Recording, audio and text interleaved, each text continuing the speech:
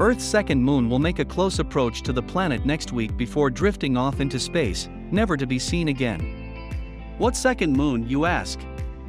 Astronomers call it 2020, so a small object that dropped into Earth's orbit about halfway between our planet and the moon in September 2020. Temporary satellites like these are known as minimoons, though calling it a moon is a bit deceptive in this case. In December 2020, NASA researchers learned that the object isn't a space rock at all, but rather the remains of a 1960s rocket booster involved in the American Surveyor moon missions.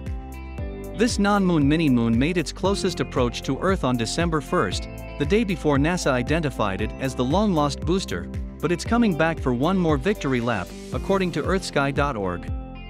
Minimoon 2020 will make a final close approach to Earth on Tuesday, February 2nd, at roughly 140,000 miles, 220,000 kilometers from Earth, or 58% of the way between Earth and the Moon.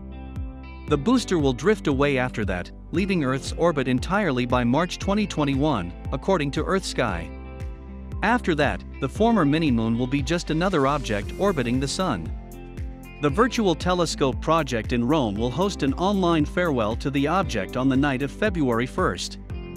NASA learned that the object has made several close approaches to Earth over the decades, even coming relatively near in 1966, the year that the agency launched its Surveyor 2 lunar probe on the back of a Centaur rocket booster. That gave scientists their first big clue that 2020 was man-made.